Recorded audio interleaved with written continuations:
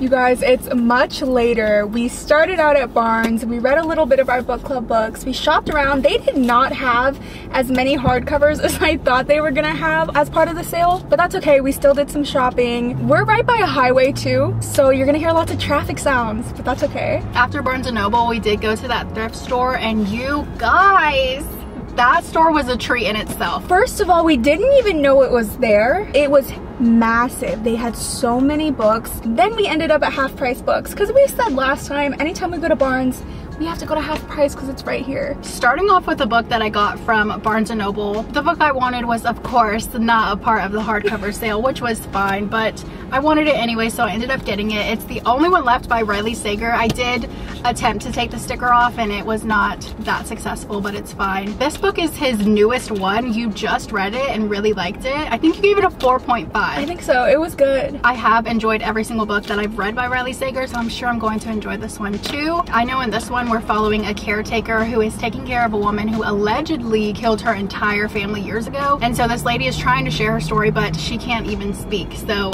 that sounds really good. I heard the plot twist in this one is insane, and Riley Sager is like the king of plot twists, so I can't wait to read it. I didn't even get a hardcover from Barnes. Everything that I wanted wasn't part of the sale, but that's fine. I got 2 books that I have been wanting for a while. So first up is The Kiss of Deception by Mary E. Pearson. This is the author of that huge duet, Dance of Thieves. I do own the duet already, but I've heard that if you read this trilogy beforehand, you get a better understanding of like the world and everything. I don't know how they're connected, but I do want to read this first, so I finally picked it up. So it says on the top, she flees on her wedding day. She was supposed to have like an arranged marriage, but she runs away because she wants a new life. She escapes to a distant village, and I think it's just about different secrets and things that are unlocked. I like that we don't know much about it, but I know it is a fantasy series, so I'm ready to read it. And then I can finally read Dance of Thieves because I think I'm really gonna like that duology. One of the ones I found at that thrift store is All the Dangerous Things and a Book of the Month copy. Y'all know I'm trying to grow my little Book of the Month stack on my shelf. This is actually one that I have been wanting for a while now. It says this is a totally gripping thriller about a desperate mother with a troubled past.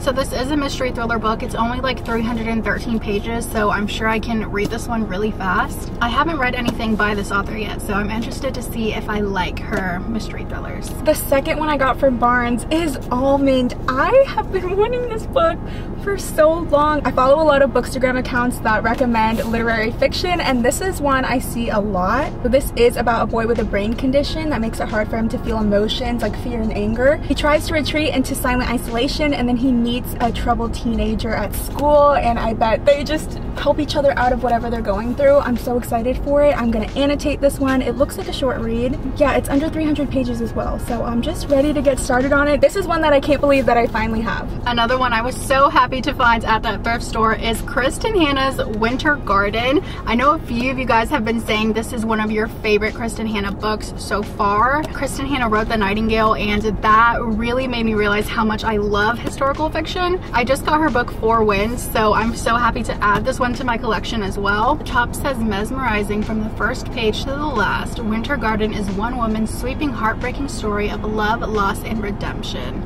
That is everything I love, wrapped up into a little sentence. I am excited to read more by Kristen Hanna, and I hope that I love the other books just as much as I love Nightingale. All right, so at the thrift, okay, here's the thing. I own this book, yes I do, but I have all of my Neil Shusterman books in hardcover, and the one that I own of this book is paperback, so I had to get the hardcover. This is Game Changer. You guys know how we feel about this man. So it says, a tackle on this high school football team. Ash is used to taking some hard hits, but that one run in his last game must have knocked him a little loose, because suddenly his life doesn't look quite as he remembers it, almost like he's in another dimension.